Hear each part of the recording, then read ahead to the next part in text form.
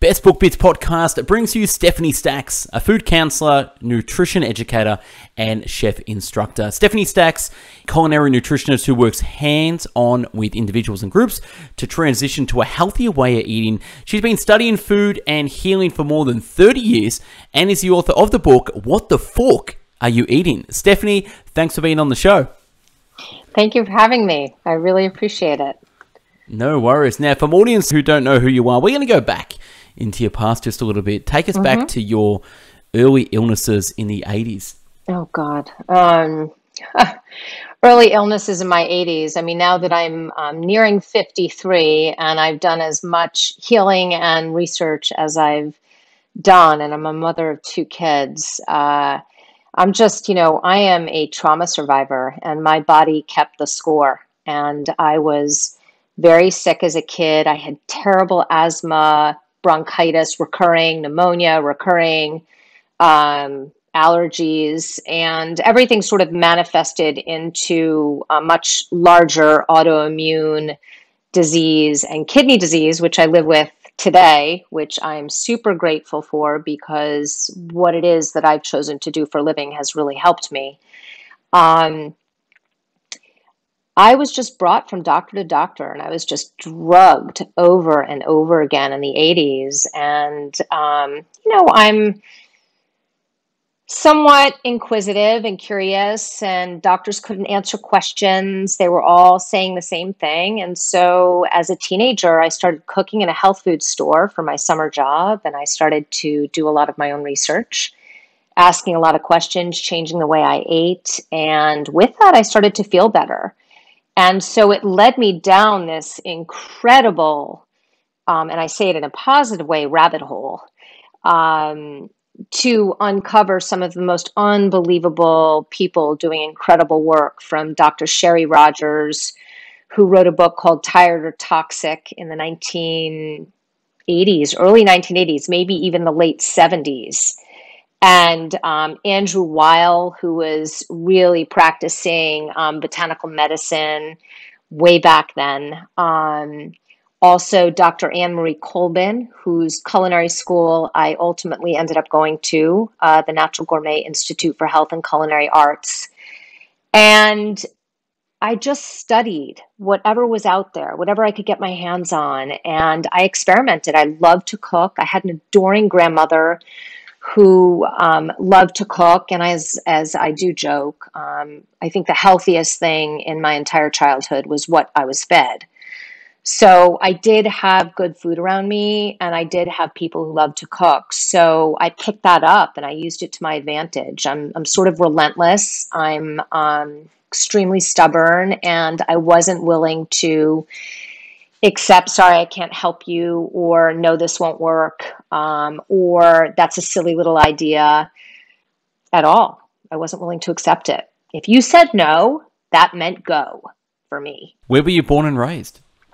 I was born outside of New York City, and for the most part, that's where I was raised. Yeah, in the suburbs. Yeah, got it. The New Yorker really comes out of you. No equals go. So I'm a New Yorker through and through. Even though I can't stand New York City, I am a New Yorker through and through. No, I'm from Melbourne, Australia. So anyone from America or in that vicinity, yeah, you're that's fine. So yeah, in the 80s, physical illnesses, that's where it sort of all started. So it was very visceral for you. So it wasn't something you were studying mentally, as something that was happening to you physically, and you needed a physical solution to the problem. Is that sort of a good sum up of it? It is. And, when oftentimes I'll talk to people who want to do what I do, younger kids, and I've done that over the years, and they're like, Stefanie, we want to do exactly what you do. How do we do it?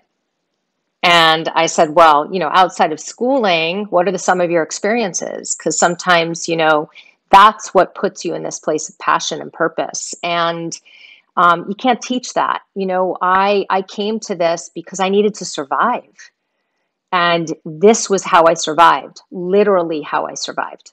So you went to the culinary school after that, and then what happened there? 1999, you launched your private practice working one-on-one to help prevent illness and restore health through the personalized nutrition therapy and culinary guidance. Can you expand on that a little Well, bit? you have that down. Well, it wasn't as straightforward as that.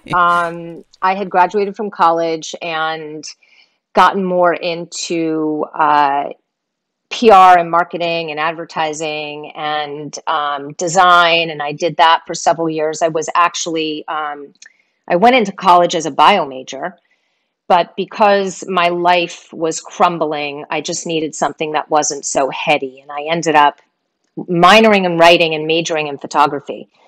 So I ended up in the arts, and so out of college, I was more into the arts and communication, and I hated it. And I wanted to love what I do and do what I love. And so this had always been a passion, almost an obsession when it comes to food products in the marketplace. I'm a bit of a rain man, so I know when companies have changed ingredients or when packaging changes. It's something I know. And I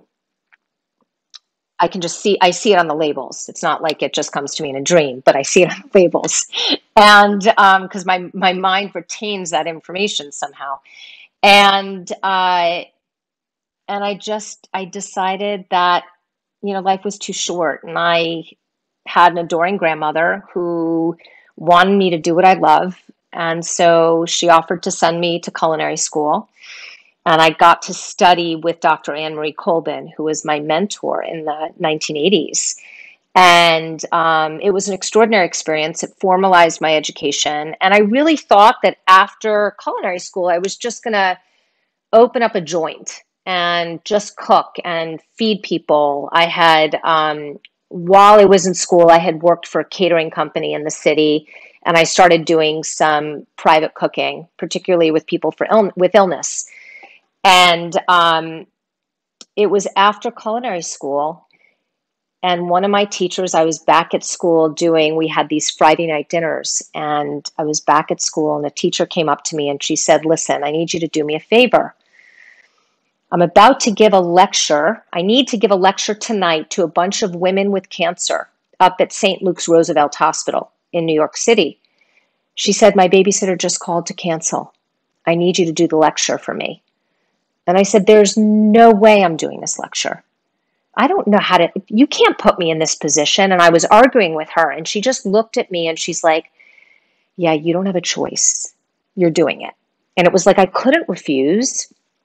And I went up there, and I'm standing in this large classroom in a hospital in front of 40 women who were either living through cancer treatment, post-op, just diagnosed, and it was daunting. And I was tasked with talking about how diet could help shape their health journey. And I just remember having this bizarre out-of-body experience and looking down on myself saying, "How could you do this credibly? You're a chef. You don't have any real degrees in nutrition or medicine and I was like, this is what I want to do. I want to change lives. I don't just want to cook for people." I was 31 and I had literally a near breakdown after that because I realized I needed to go back to school.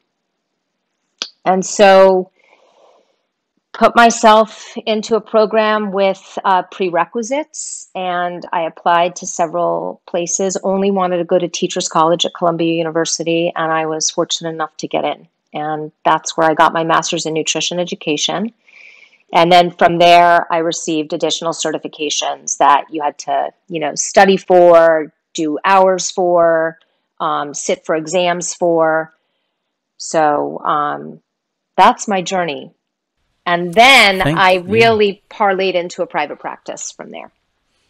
Thank you for sharing that story. Yeah, I wanted to fill in the gaps. I didn't know what the gaps were, and it's an amazing story. And sometimes the biggest breakdowns is the greatest breakthroughs. And without you going there and being faced with your own immortality of lack of knowledge, you went, "You know what? I don't know what I'm talking about." And you did know what you're talking about, but you wanted to actually professionally go, you know what, I want to be able to serve these people at a higher level. So you took the initiative, you went back to school, and here we are now. So let's fast forward. Talk to me about when the book came about, why the book came about, what the fork are you eating, and then we'll jump into some funny anecdotes about how the name came about as well. So I had contributed to several books, and you get to a point when you're asked to contribute to multiple books and people want the knowledge that you have, that you're like, why am I contributing? Maybe I have enough information to write a book.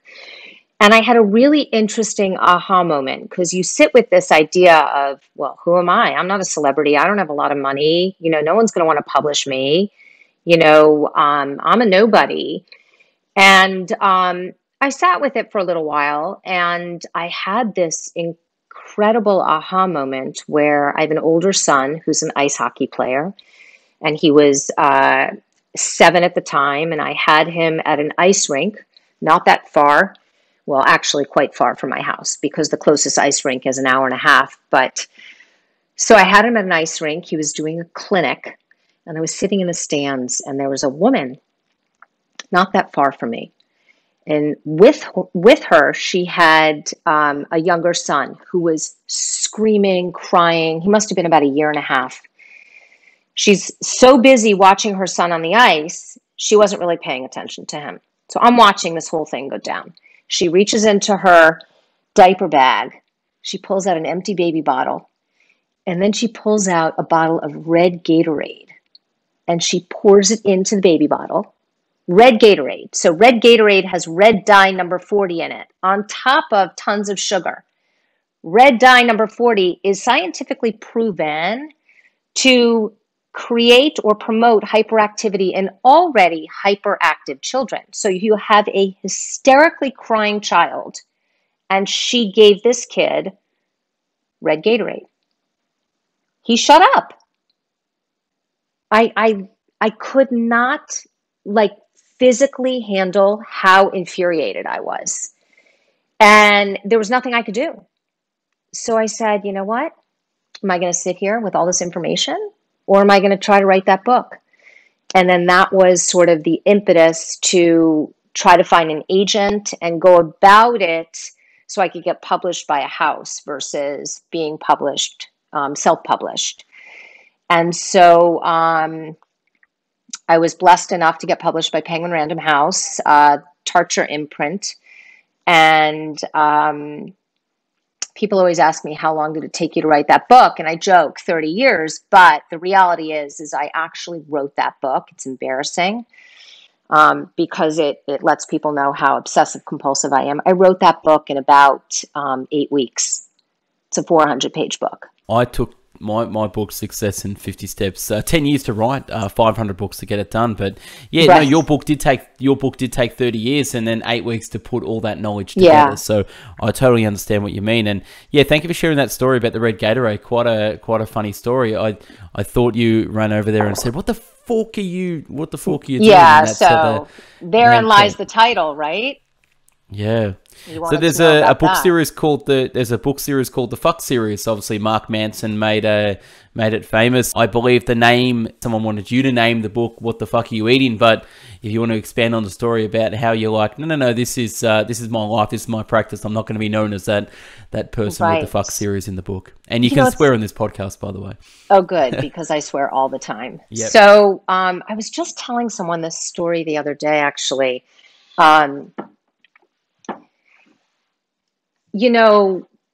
I was at the point that I had an agent and I was working on the book, and I was struggling a bit with the title because you, of course, want it to be catchy. And I was actually sitting at the table that I'm sitting at now with a friend of mine. And this was, back in 2012, 2013. So I don't know if you know the series Go the Fuck to Sleep. Okay, so there's this... At that time, this PDF was going around to parents with young kids, and it was written by this father. I don't even know his name, but it was called Go the Fuck to Sleep. If you Google it, you will actually find it with Samuel L. Jackson narrating it. I mean, it's unbelievable when he narrates it now. And it's now a book. So my friend said to me, go the fuck to sleep. I'm like, yeah. She's like, I mean, we all love that. I said, yeah. She goes, well, it literally is turning into a book and it's been pre-sold on Amazon and it's like gone. She looks at me, she goes, you need something like that. And I'm like, so Julie, what do I call the book? What the fuck are you eating? Because that's what I think all the time. And she goes, holy shit, that's what you call it. And so I kind of started with that. And then I was sitting around a table with my agent and one of my mentors who is considerably older than me. And she said, honey, I know you have a mouth like a truck driver, but you are successful in your practice because you have so much compassion and so much patience and tolerance and space for people who need guidance. That doesn't come through if you say, what the fuck are you eating? So I was like, okay, so why don't I call it, what the fork are you eating? And then, bam. Yeah, thank you for the story. It's a fascinating story, but I think fork is the right analogy because we are sort of eating our way to the grave with our forks, knives and spoons as well. But we're going to get into the book. So what the fork are you eating? It's about an action plan for your pantry and plate. Some of the notes I got from the books, which I want you to expand on, which is you say, understand the ingredients, tell you the story of your food. So understanding the ingredients tells you the story of the food. The longer the list on the back of the food, the more processed. Can you tell us a little bit more about this? Yeah, so I think the important thing to take from that is, when you go into a supermarket, you don't really turn around a package to look at the list of ingredients. We oftentimes just register heart healthy, whole grain, 100% natural, or just natural. And there's this great video called The Natural Effect that is just hysterical, which completely mocks these kinds of labelings. So, in the book, I have a whole area that deconstructs labels. It's called Food Labels 101. And then I go into health claims also and nutrition facts. But in the end, these banners on the boxes do not tell the story of your food. The ingredient labels do. And as I always say, if you can't pronounce something that's listed in your food, don't buy it. Okay? When you read an ingredient label, the first item listed, so let's just say we're talking about bread. The first item listed should be flour. And then a whole host of other things, not the second ingredient being sugar. Not the third ingredient being maltodextrin, which is another form of sugar. So it's important to understand what our food should be comprised of versus what they're actually comprised of. So if you turn around and you read an ingredient label, you'll understand. If you're getting a seed cracker, it should have, some kind of flour and seeds and nuts and oil and herbs and a little salt, and that's about it. Maybe egg. Well, the problem is we're relying on government food agencies that we know. We're going to jump into that in a sec, so I will talk about that. But one last question that I got, can you tell me if this is true or not? Sugar can be listed 50 different ways on a list. Is that right? 100%, if not more at this point, right? So you've got, and I list them all in the book, but you've got everything from sugar to cane sugar to Florida crystals to date sugar to coconut sugar. You've got words that don't even have sugar in it, like dextrose, maltodextrin. You've got the invert sugar, corn syrup, high fructose corn syrup. It goes on and on and on. Golden syrup. And beet sugar. It's another one. Beets are 99% genetically modified, which is a whole other thing. But, not all sugars are created equal.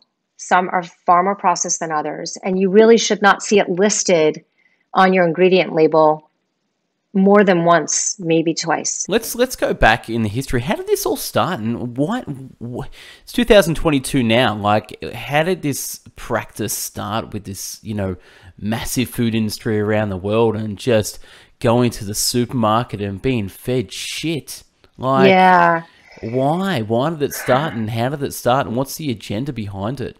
Well, I think there are multiple agendas behind it, and we could talk about that for days, right? Some of which I do try to dissect a bit in the book for people's understanding, is in terms of the basic history of, the United States Department of Agriculture and the FDA and how food regulations came about. But I think the gist of it is that as agriculture became industrialized and we were moving more towards a convenience-based nation or society, we want things fast, big, fast, big, fast, big, fast. Industry responded, and that was better, right? Bigger, faster, better. Bigger, faster equaled better. And so that's how industry responded. That's how government responded. And unfortunately, it's our health that suffered. It's our food producers that have suffered. And we're seeing the deleterious effects of it now. I mean, I think it's, $47 billion is the cost of multiple chronic conditions that our global society lives with. The statistics are staggering, and I don't have them all in front of me at this moment, and they've definitely shifted since I've written the book, to a much grimmer scenario. But the thing that is always and continues to be startling to me, and why I always say in my head, what the fork or what the fuck, is that we have the ability to choose. We have enough access across so many markets now and socioeconomics now in ways that we didn't have 10 years ago even, that we have an opportunity to choose in new ways, yet we still choose the toxic options because we believe that government and industry give a shit.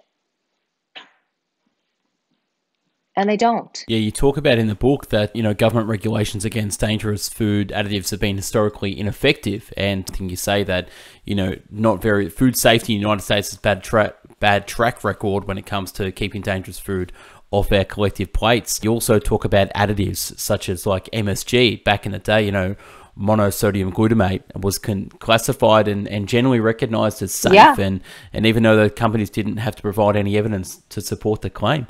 Talk to us a little bit about additives and what we don't know, and tell us some of the small things that we can look at next time we're going down the aisles. I think if I'm going to give a few aisle tips that I would love people to most immediately pay attention to that can have, immediate effects. And oftentimes, if you don't have a certain knowledge base, you may not relate the two.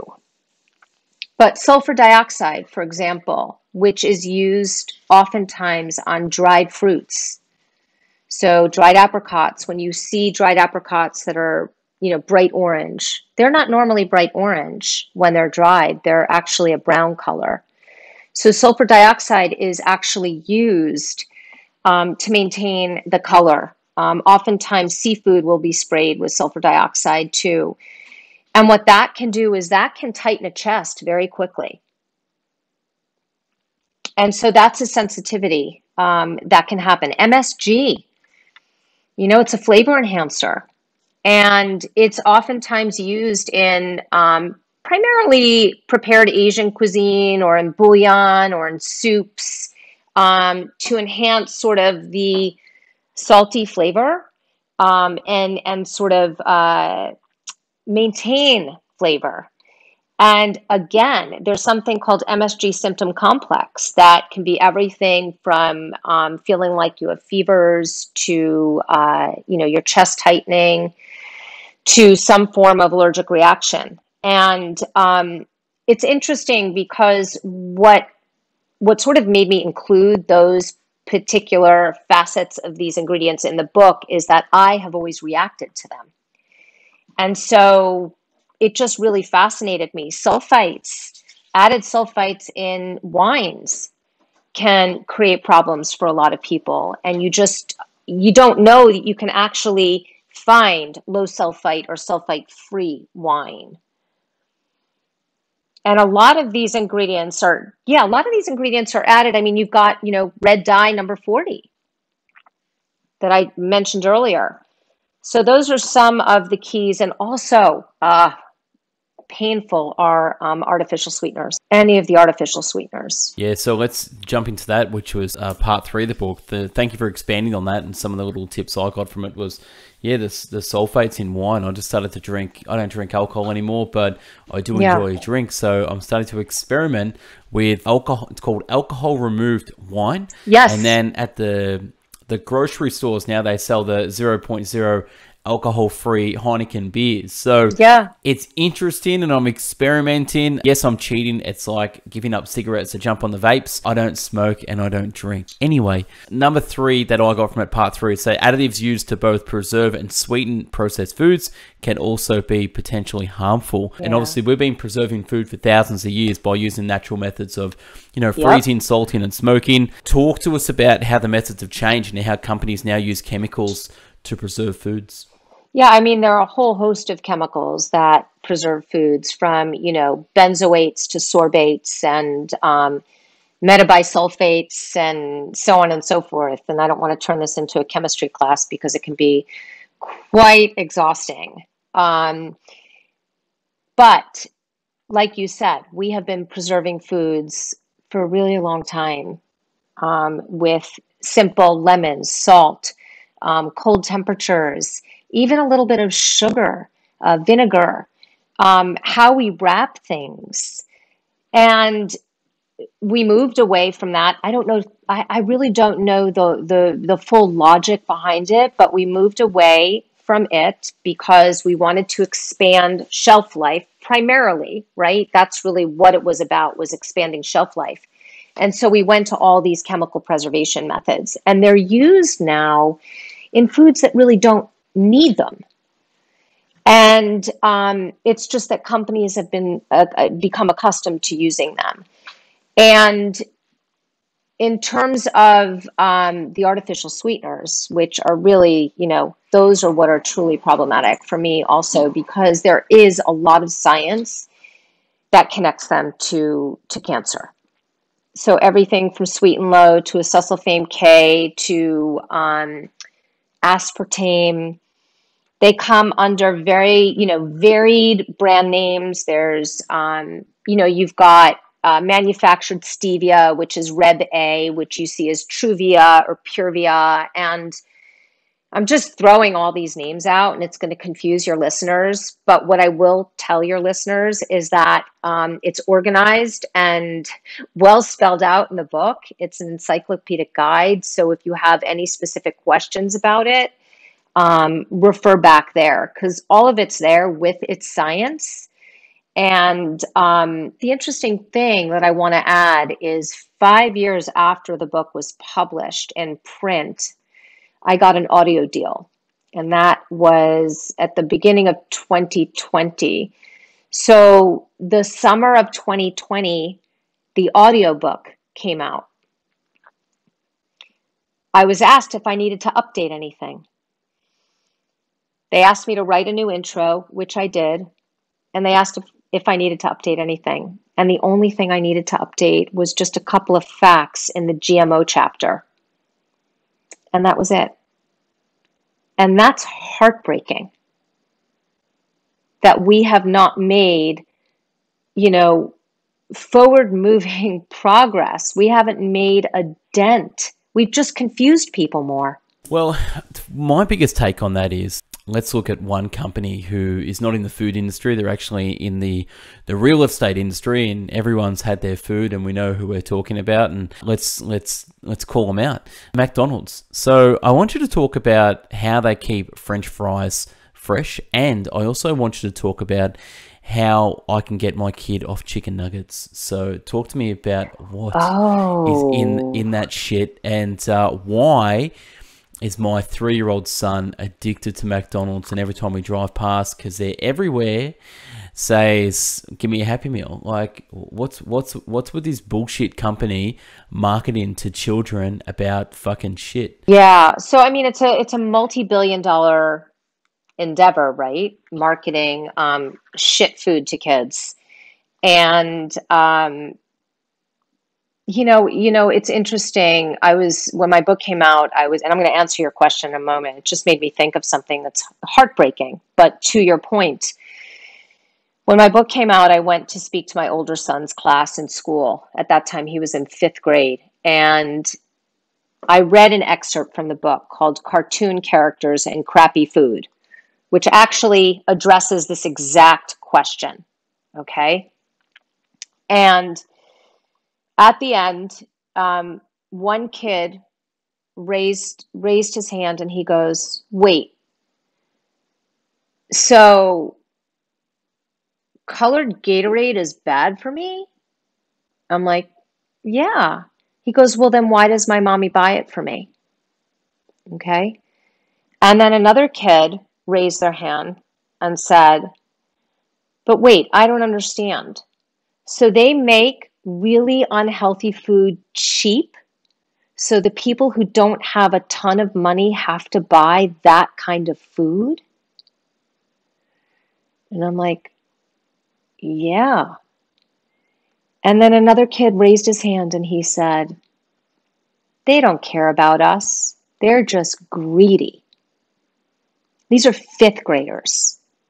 Okay? So in response to your question, the first thing I will say is don't take your kid to McDonald's. Okay? That's your first mistake, is don't even entertain it as part of a conversation. Because of course they're going to love the colors of, and it's funny, my book is The Color of McDonald's, which is really freaking funny. But of course they're going to love all the colors and the Happy Meal and the packaging and the little gifts that they get. And everything is positioned to make sure that your kid says, Mom, Dad, I want more, right?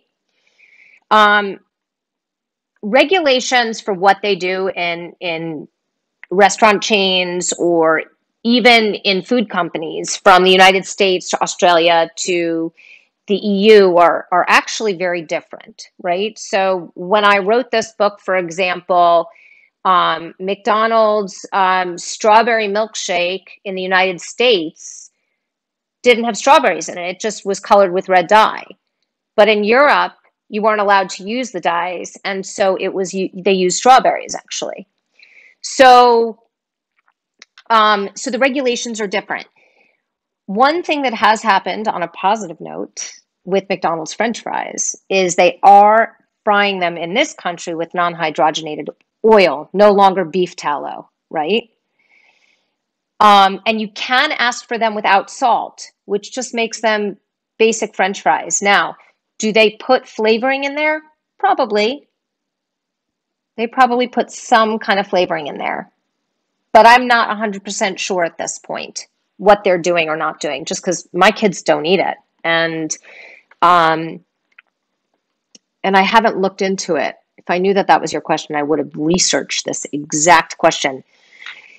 But in terms of the chicken nuggets, okay, and this is a great question because I have this whole thing in my book called the Better For You Alternatives. So when I break down all the gnarly stuff, I give you better options because there are options. This day and age, there is a healthier version of all that shit out there. And so, for example, there are companies, and I don't know if you have this over where you are, but you can get even a company like Bell and Evans, or a company like Applegate Farms, or a company like Ian's. They all just do chicken breast, breaded tenders. You can get them in the freezer and they're quick to cook. And so what you have to do is when you go to a market, if you don't want to make them yourself, I have a recipe in my book for cornmeal crusted chicken cutlets to give readers the opportunity to make their own chicken nuggets. But look in your freezer section. So for example, I have two boys. They're now 16 and 13, but I have some freezer go-tos. And so I keep chicken breast tenders that are already breaded, that are, made with very few ingredients in my freezer. So they're a go-to, for example. And so you can find them, but again, turn the box around or turn the bag around and look at the ingredient list. Thank you for expanding that. And I must say, look, for those playing at home, my wife an actual cook as well, and comes from a line of cooks, like you said. Your was it your nan that was? Yeah. So her family come from a long line of cooks.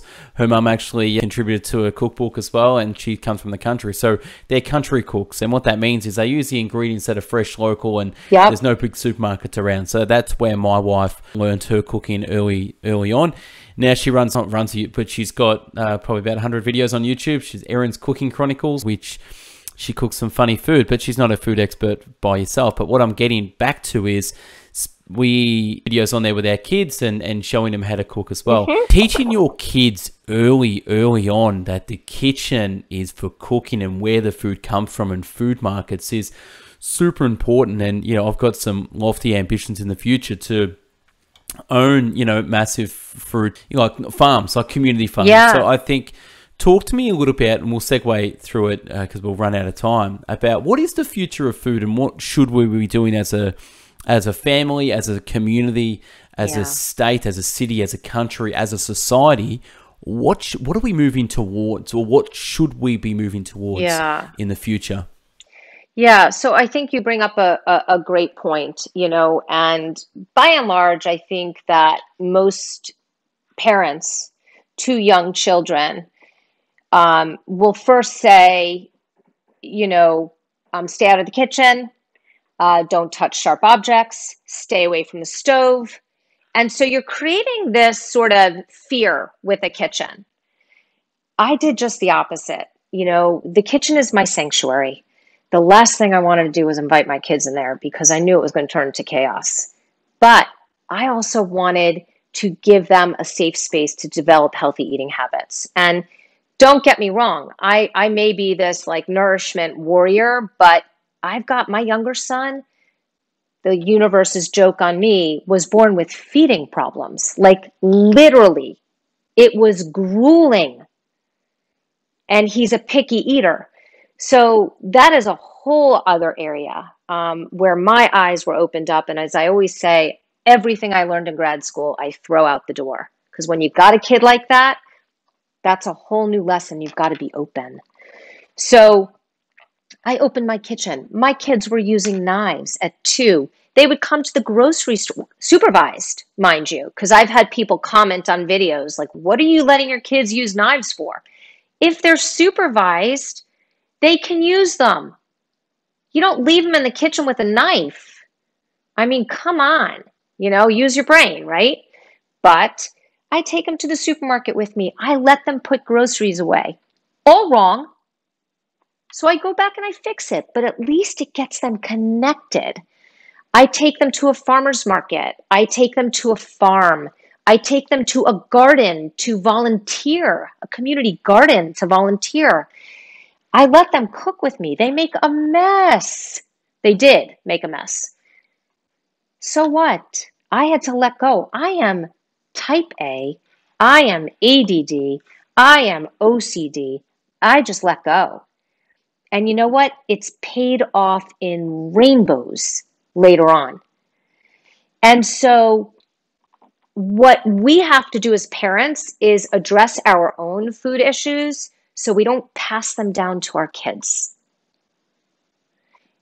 and we have to be open. Yeah, that's right. I mean, it all comes down to self-awareness and knowing that, hey, hang on a sec, just because we're brought up this way and how we're in a certain... Everyone's got a different relationship with food. I'm a binge eater. I like to eat luxury. I like to eat, fine cuisine, and I like to eat, privately by myself. I have real mixed issues with food, but, food is one of those things that's such a staple in our daily life. It's how do we get our 3 meals a day? And you're always thinking about what's for breakfast, what's for lunch, what's for dinner, and what am I going to eat tomorrow? What's for dessert? It's such a full-time gig is what I'm getting at. So I think it's probably a good time to wrap the podcast because you've got so much information in the book, and I really want people to go out there and buy the book and read the book too, because you talk about keeping a food journal to get a better sense of bad habits, and there's so many notes that we haven't talked about as well. But can you talk about the best place where people can sort of find your book, find yourself, and where do you spend most of the time online? Is it Amazon or the website where they can buy the book from? Well, you can go to my website at stephaniesacks.com. That's Stephanie with an F for food, and it's SACKS.com. And you can find a link to the book there, and it will take you to Amazon or Barnes & Noble or Indie Books, and you can get it there, and you can also tap into the audio if that's what you prefer. So that's where you can find me. I stay most active on social media via Instagram. You can also connect with me because I teach a monthly cooking class called Come Cook, From My Kitchen to Yours. It's $25, not very expensive. And if you're a newcomer, I offer a discount code, one per email, which is discount. It's 100% off. It's Come Cook 22. And your audience is welcome to use that to come try it. What time is it there? It's a 6 So I've got it here. PM So it's a monthly live Zoom cooking class, Wednesday, 6 p.m. ETD. I invite you to connect with Nourishment. Yeah, great. I'll try to be there. It might be early times for us in Australia, but how long have you been doing that for? I started doing that, like in the height of the pandemic. So December of 2020 was when I really dove into that more regularly. And I was doing it once a week, and now I've moved it to once a month because I just have too many other things that I'm working on. So definitely. And just the last thing, you've got a new website coming along. Is that correct? Yeah, very exciting. Probably in the next 3 months, it's going to be fully launched, or we'll be in a soft launch, and it's whattheforkareyoueating.com. So it's WT and then the letters are U, and then eating.com. And it will be populated with a lot of videos. So it's going to be more video-driven information from my book, kitchen and culinary basics, pantry rehab. So how can you kind of up the game on your pantry? What am I doing in my pantry? We're going to have some live classes as well as some recorded classes, lots of recipes, and lots of stuff for kids, because kids are our future. And that's where I really want to spend so much of my focus, is in giving the younger generations tools. Yeah, perfect. Well, thank you for all your work, and over 30 years, I believe, of helping us all and educating as well. So keep at it. You got probably another 30 years to go. So you're only halfway through. I don't know about that. We'll see. All right, Steph. But thank you so much. We'll see. Anyway, you've done a lot anyway. Appreciate you coming on the Best Book Bits podcast. And to my audience out there, go follow Stefanie at her website, Instagram, buy her book. It is fantastic. So again, Stefanie, thanks for being a guest on the Best Book Bits podcast, and we'll catch up in the future. Okay? Yeah, thanks for having me.